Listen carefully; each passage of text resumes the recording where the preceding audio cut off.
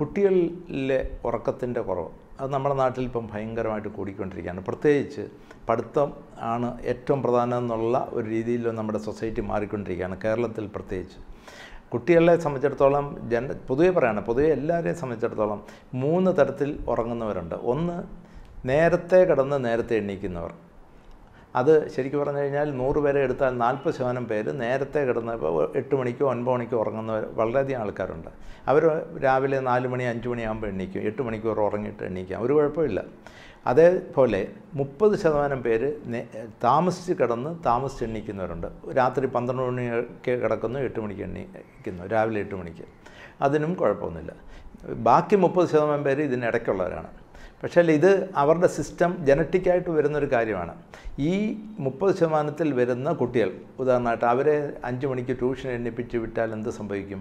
അവർക്ക് പ്രത്യേകിച്ച് ഈ REM സ്ലീപ്പ് കിട്ടുന്നത് കൂടുതലും ഏർലി മോർണിംഗിലാണ്. REM സ്ലീപ്പ് അവർക്ക് കിട്ടാതെ വരും. കിട്ടാതെ വന്നു കഴിഞ്ഞാൽ അവരുടെ മെമ്മറി ക്രമേണ കുറയും, അവർക്ക് ടെൻഷൻ കൂടിക്കൊണ്ടിരിക്കും, മറ്റ് ലൈഫ് സ്റ്റൈൽ ഡിസീസ് രോഗങ്ങൾ ക്രമേണ ഉണ്ടാകാനുള്ള സാധ്യത വളരെ കൂടുതലാണ്. അവർക്കൊരിക്കലും ആ പഠിത്തത്തിൽ എക്സൽ ചെയ്യാനും ഒക്കത്തില്ല. ഇപ്പോൾ അതുകൊണ്ട് അമേരിക്കയിലുള്ള ഈ പഠനങ്ങളെല്ലാം കാരണം അമേരിക്കയിൽ മിക്കവാറുമുള്ള എല്ലാ സ്കൂളുകളും തുടങ്ങുന്നത് 9:30. ഇവിടെ ഇപ്പോഴും പല സ്കൂളുകളും 7:30, 8-നും ഷിഫ്റ്റ് വെച്ച് നടക്കുന്ന സ്കൂളുകളുണ്ട്. അതുകൊണ്ടാണ് ഞാനിത് പ്രത്യേകം പറയാൻ കാരണം. അത് വളരെ മാതാപിതാക്കൾ ശ്രദ്ധിക്കണം. കുട്ടികളുടെ നാച്ചുറൽ സ്ലീപ്പ് മനസ്സിലാക്കി അതിനനുസരിച്ച് വേണം അവരെ 8-9 മണിക്കൂർ ഉറക്കിയാൽ മാത്രമേ അവരെ പഠിച്ച കാര്യങ്ങളും അവരുടെ വ്യക്തിത്വം അവരുടെ ആരോഗ്യം എല്ലാം നമുക്ക് ശരിയാക്കാൻ പറ്റത്തുള്ളൂ. ഇനി അവസാനമായിട്ട് ഞാൻ നിർത്തുന്നതിന് മുമ്പ് എങ്കിൽ പോലും പലരും ചോദിക്കാറുണ്ട്, ഡോക്ടറെ എങ്ങനെയാണ് നമ്മൾ ഈ ഉറക്കം എനിക്ക് തീരെ കുറവാണ്, ഒരു മരുന്ന് എഴുതി തരണം. ആ ഉറക്ക മരുന്നല്ല അതിൻ്റെ ചികിത്സ. പല ഡോക്ടർമാരും ഉടൻ തന്നെ ഒരു മരുന്ന് എഴുതി കൊടുക്കാറുണ്ട്, അത് ശരി തന്നെ. പക്ഷേ അതല്ല, ഈ ഉറക്ക മരുന്നുകളെന്ന് പറയുന്ന ഒന്നും പ്രോപ്പർ ഉറക്കമല്ല തരുന്നത്. അതെല്ലാം സെഡേറ്റീവ്സാണ്. നമ്മൾ കള്ളു കുടിച്ചിട്ട് കിടക്കുന്നതെന്ന് പറയുന്ന പോലെ ആ രീതിയിലാണ്. അത് ഒരിക്കലും അത് നല്ല പ്രോപ്പർ നമ്മുടെ REM സ്ലീപ്പോ അല്ലെങ്കിൽ ഡീപ്പ് NREM സ്ലീപ്പോ അതിൽ കിട്ടത്തില്ല. അത് നമുക്ക് അതിന് ചില ടിപ്സുകളും കൂടെ ഞാൻ പറയാം. പക്ഷേ എങ്കിൽ പോലും അത് നമ്മുടെ ജീവിതചര്യയിൽ വളരെയധികം മാറ്റി വരുത്തിയാൽ മാത്രമേ നമുക്ക് പ്രോപ്പർ സ്ലീപ്പ്, ചെറുപ്പം മുതലേ അത് ശീലിക്കണം. ഒരു പ്രായം കഴിഞ്ഞ് 50 വയസ്സിൽ ഞാൻ രാത്രി 2 മണി വരെയൊക്കെ ഇരുന്ന് പഠിച്ചു, അല്ലെങ്കിൽ നെറ്റിൽ നോക്കിയിരിക്കുന്നു, അല്ലെങ്കിൽ മൊബൈൽ നോക്കുന്നു, ഇതെല്ലാം കഴിഞ്ഞിട്ട് 2 മണിക്ക് കിടന്നിട്ട് 6 മണിക്ക് എണ്ണിയിരിക്കുന്നു, 6 മണിക്ക് വീണ്ടും ജോലിക്ക് പോകുന്നു. ഈ ഒരു ശീലം ആക്കി കഴിഞ്ഞ് കഴിഞ്ഞാൽ പിന്നെ ഇത് തിരികെ കൊണ്ടുവരാൻ വളരെ ബുദ്ധിമുട്ടാണ്. ഇപ്പം കുറച്ച് കാര്യങ്ങൾ ഞാൻ പറയാം. ഏറ്റവും പ്രധാനമായിട്ട് നമ്മുടെ ഈ ഞാൻ നേരത്തെ സൂചിപ്പിച്ചല്ലോ, അഡിനോസിൻ എന്ന് പറഞ്ഞ ഹോർമോൺ ഏറ്റവും കൂടുതൽ ബോഡി കൂടുമ്പോഴാണ് നമുക്ക് ഉറക്കം കിട്ടുന്നത്. ആ അഡിനോസിനെ ന്യൂട്രലൈസ് ചെയ്യുന്ന ഒരു സാധനമാണ് കഫീൻ. എല്ലാവർക്കും അറിയാം, കഫീൻ ഏറ്റവും കൂടുതൽ അടങ്ങിയിരിക്കുന്ന ഒരു വസ്തുവാണ് കോഫി. അതേപോലെ ചായയിലും ഉണ്ട്. നമ്മുടെ കാപ്പിയുടെ അത്രയും കഫീൻ ചായയിലില്ലെങ്കിലും ചായക്കകത്തുണ്ട്, ചോക്ലേറ്റുകളിലുണ്ട്.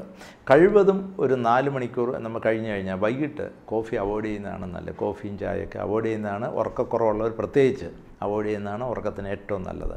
കാരണം കഫീൻ നമ്മുടെ ബോഡിയിൽ കയറിക്കഴിഞ്ഞ് കഴിഞ്ഞാൽ അത് തലച്ചോറിൽ അറ്റാച്ച് ചെയ്തിരുന്നു കഴിഞ്ഞാൽ അതിൻ്റെ 50% നമ്മുടെ ബോഡിയിൽ നിന്ന് തലച്ചോറിൽ നിന്ന് പോകണമെങ്കിൽ 6 മണിക്കൂർ എടുക്കും. നമ്മളൊരു 5 മണിക്കോ 6 മണിക്കോ ഒരു കോഫി കുടിച്ചു കഴിഞ്ഞാൽ അതിൻ്റെ 50% 12 മണി കഴിഞ്ഞാലും രാത്രി 12 മണിക്കും അതിൻ്റെ 50% തലച്ചോറിൽ തന്നെ കിടക്കും. സോ അതുകൊണ്ട് അത് വളരെ ശ്രദ്ധിക്കേണ്ട കാര്യമാണ്. പ്രത്യേകിച്ച് ചിലരൊക്കെ ആണെങ്കിൽ ഉറക്കം വരുമ്പോഴെല്ലാം കാപ്പി കുടിച്ചുകൊണ്ടേയിരിക്കും. അതെല്ലാം ടെമ്പററി ആയിട്ട് ഈ അഡിനോസിനെ തടഞ്ഞു വെക്കും. പക്ഷേ അൾട്ടിമേറ്റ്ലി ഇതെല്ലാം കൂടെ വന്നിട്ട് നമുക്ക് ഈ അഡിനോസിൻ ഭയങ്കര ഒരു എഫക്റ്റ് അത് വരും. അത് ശരീരത്തിന് വളരെ ദോഷകരമാണ്. പിന്നെ രണ്ടാമതൊരു കാര്യമുള്ളത് നമ്മുടെ ലൈഫ് സ്റ്റൈൽ സ്ട്രെസ്സ്. ഞാൻ നേരത്തെ സൂചിപ്പിച്ചല്ലോ, സ്ട്രെസ്സും ഉറക്കവും വളരെ പ്രധാനമാണ്. ഉറക്കം കുറഞ്ഞാൽ സ്ട്രെസ്സ് കൂടും, സ്ട്രെസ്സ് കൂടിയാൽ ഉറക്കം കുറയും. നേരെ മറിച്ച് നല്ല ഉറക്കം ഉണ്ടെങ്കിൽ ഏത് സ്ട്രെസ്സും ക്രമേണ മാറും.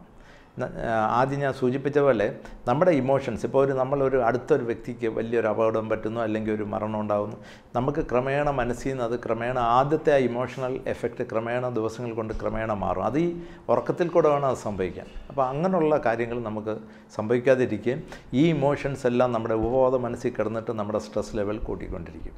അപ്പോൾ അത് പ്രത്യേകിച്ച് നമ്മൾ ഉറങ്ങുന്നതിന് ഒരു 4-5 മണിക്കൂർ മുമ്പ് തന്നെ ഒരു 6-7 മണിയൊക്കെ ആകുമ്പോൾ നമുക്ക് അന്ന് വരെയുള്ള ബുദ്ധിമുട്ടുണ്ടാക്കുന്ന ചിന്തകൾ മനസ്സിൽ നിന്ന് മാറ്റിവെച്ച് നല്ല കാര്യങ്ങളോ, റീഡിങ് ഒരു നല്ല കാര്യമാണ്. റീഡിങ് വാങ്ങിച്ചാൽ നമുക്ക് നല്ല നോവലൊക്കെ വായിച്ചിരിക്കുകയാണെങ്കിൽ നമ്മുടെ ക്രമേണ ഉറക്കം കിട്ടാൻ വളരെ നല്ലതാണ്. പിന്നെ അതേപോലെ പലർക്കും ഉറക്കത്തിലേയും ബാധിക്കുന്ന ചില മരുന്നുകൾ ഉണ്ട്. അത് ഡോക്ടർമാർ പ്രത്യേകിച്ച് അത് നമ്മൾ ശ്രദ്ധിക്കണം. അതായത് ഉറക്കം കുറവുള്ള വ്യക്തികളിൽ ഒരിക്കലും അങ്ങനെയുള്ള മരുന്നുകൾ ഈവനിങ് കൊടുക്കാൻ പാടില്ല. അത് എന്താണെന്നുള്ള മനസ്സിലാക്കി അത് മാറ്റാൻ പറ്റുന്നതാണെങ്കിൽ അത് മാറ്റണം. പിന്നെ മൂന്നാമതൊരു കാര്യമാണ് നമ്മുടെ എക്സസൈസ്. നമുക്ക് ശരിക്കും പറഞ്ഞാൽ എല്ലാ രോഗങ്ങളിലും എക്സസൈസ് വളരെ ഇമ്പോർട്ടൻ്റ് ആണ്. രാവിലെയോ വൈകിട്ടോ ഒരു 30 to 40 മിനിറ്റ്സ് നമുക്ക് സാധാരണ ഒരു നടത്തയോ ജോഗിങ്ങോ എന്തൊക്കെ ചെയ്യാം, നമ്മുടെ ആരോഗ്യം അനുസരിച്ച് ചെയ്യുന്നത് നമ്മുടെ ഉറക്കം ഇൻഡ്യൂസ് ചെയ്യാൻ വളരെ നല്ലതാണ്. പിന്നൊരു കാര്യമാണ് നമുക്ക് ഫുഡ്. പലരും നമ്മുടെ മലയാളികൾ പ്രത്യേകിച്ച് രാത്രിയിലാണ് ഏറ്റവും കൂടുതൽ ഭക്ഷണം കഴിക്കുന്നത്. ആ സമയത്ത് നമുക്ക് അത് ഭക്ഷണം അളവ് കുറയ്ക്കണം. കഴിവതും ഭക്ഷണം കഴിച്ച് 2 മണിക്കൂർ കഴിഞ്ഞ് വേണം നമ്മൾ ഉറങ്ങാൻ കിടക്കുന്നത്. ഇപ്പോഴത്തെ ഏറ്റവും വലിയ ഞാൻ കഴിഞ്ഞ ആഴ്ച ഞാൻ ന്യൂസിൽ കണ്ടാണ്, എല്ലാ വീടുകളിലും നിർബന്ധമായിട്ട് LED ലൈറ്റ് ഉപയോഗിക്കണം.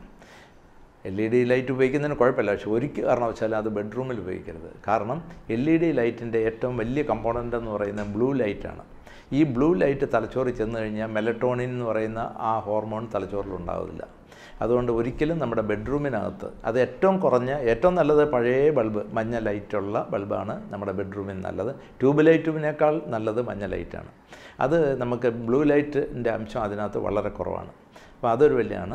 പിന്നെ വേറൊരു കാര്യമുള്ളത്, നമുക്ക് ഉറങ്ങുന്നതിന് മുമ്പ് പറ്റുമെങ്കിൽ നമുക്ക് ഒരു ചൂടുവെള്ളത്തിൽ കുളിച്ചിട്ട് ഒരു അരമണിക്കൂർ മുമ്പേ. കാരണം ഈ ഉറക്ക സമയത്ത് നമ്മുടെ ബോഡിയുടെ ടെമ്പറേച്ചർ 1 ഡിഗ്രി ഫാരൻഹീറ്റ് കുറയുന്നുണ്ട്. പകൽ ഡേ ടൈമിലുള്ളതിനേക്കാളും നമ്മുടെയൊക്കെ ടെമ്പറേച്ചർ കുറയും. ആ കുറഞ്ഞതും കൂടെ ഈ ഉറക്കത്തിലൊരു വലിയ ഇമ്പോർട്ടൻ്റാണ്, ഉറക്കം ഇൻഡ്യൂസ് ചെയ്യാൻ. അപ്പോൾ പ്രത്യേകിച്ച് ചൂടുകാലത്ത് നമ്മൾ വിചാരിക്കും പച്ചവെള്ളത്തിൽ കുളിച്ചാൽ ശരീരം കൂടുതൽ തണുക്കും. അതിനേക്കാൾ തണുക്കുന്നത് ചൂടുവെള്ളത്തിലാണ്. കാരണം ചൂടുവെള്ളത്തിൽ കുളിക്കുമ്പോൾ നമ്മുടെ തൊലിയിലുള്ള രക്തക്കുഴലുകൾ വികസിക്കുകയും നമ്മുടെ ശരീരത്തിൻ്റെ ആന്തരിക ടെമ്പറേച്ചർ കുറേ ഡിസിപ്പേറ്റ് ചെയ്ത് പോവുകയും ചെയ്യും. അപ്പോൾ ഇങ്ങനെയുള്ള ചില ടിപ്സുകളും കൂടെ നമ്മൾ ശ്രദ്ധിക്കുക. അത് ശ്രദ്ധിച്ച് ഇത് പ്രത്യേകിച്ച് നമ്മൾ വരുന്ന തലമുറയെ, കുട്ടികളെ, അവർ നിർബന്ധമായിട്ടും മാതാപിതാക്കൾ 8-9 മണിക്കൂർ, 9 മണിക്കൂറായാലും നല്ലതാണ്, 8-9 മണിക്കൂർ, അതിൽ കുറയരുത്. ഞാൻ പലരും പറയാറുണ്ട് ഞാൻ 6 മണിക്കൂർ ഉറങ്ങുന്നു, 7 മണിക്കൂർ, അത് പോരാ. നമ്മളത് ശരിക്കും പറഞ്ഞു കഴിഞ്ഞാൽ പ്രായമുള്ളവർ പോലും 8 മണിക്കൂർ അല്ലെങ്കിൽ 9 മണിക്കൂർ ഉറങ്ങേണ്ടതാണ്.